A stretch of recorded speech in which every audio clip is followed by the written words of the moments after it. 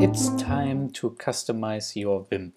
If you watch this series, you might have seen that my Vim looks kind of different from yours, that there are some more infos and line numbers and whatnot. And this is because my Vim is configured with a Vim settings file, which is called the .vimrc file.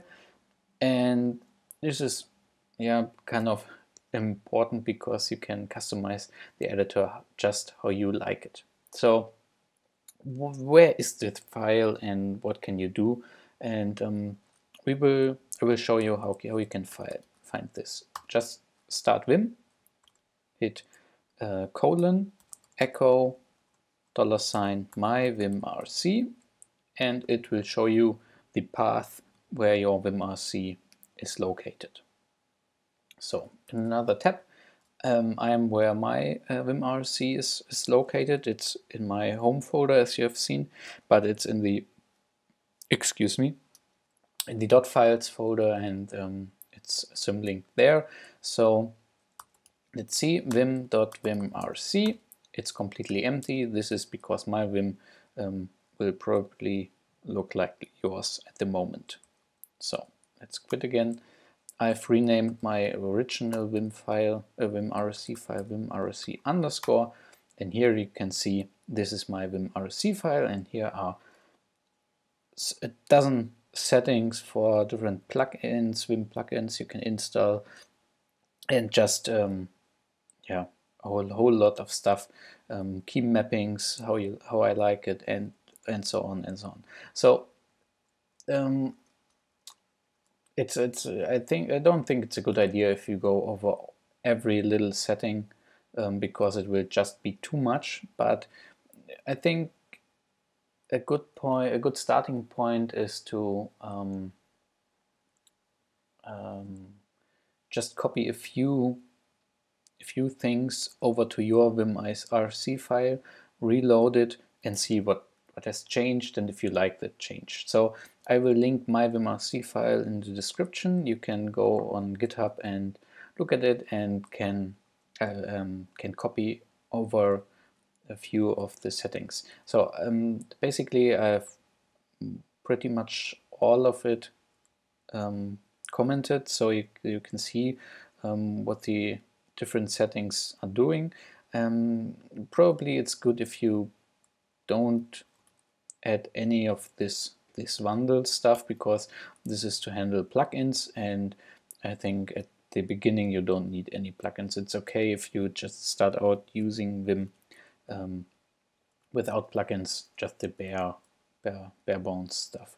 That's how I've got started, so you know what's there from the beginning, you know how to handle it, and then you can add plugins where you need them. I don't think it's a good idea to copy a whole vimrc file with plugins and key mappings and key bindings and so much visual stuff. It's the great thing about Vim is you can customize it how you want, not how I want or someone said in a blog post. It's up to you how you customize it. And the good thing is to look at other vimrc files, just see what is possible, try it out, and see what you like. And I think it's a good idea to start with the visual section and copy just a few things and see what has changed. So to see what has changed, you normally had to quit and start Vim again, but there is an easy way to reload the vimrc file while you are still in Vim. So let's say we are in our vimrc file, and add syntax enable, which will enable syntax highlighting.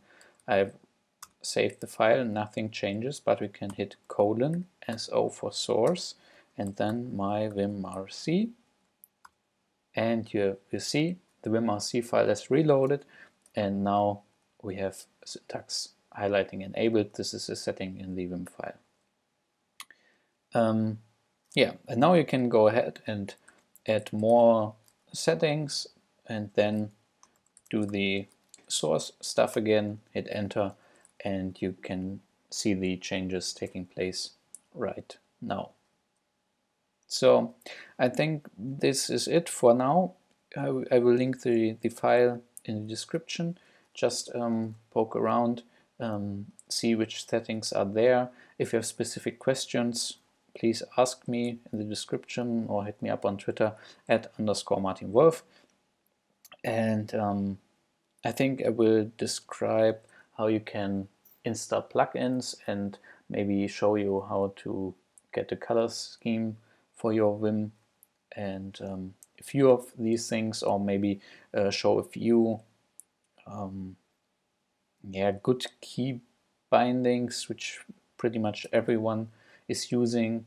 And I will talk about the leader key, which is important in Vim, but we will get to it. The important part for this video is you know there's a vimrc file, you know where you can find it, you know how you can reload it, and now we can go out on GitHub, on the internet, and just find settings, try them out, and customize the Vim how you like it. And that's really important. So that's it for now. Thank you for watching, and see you next time. Bye.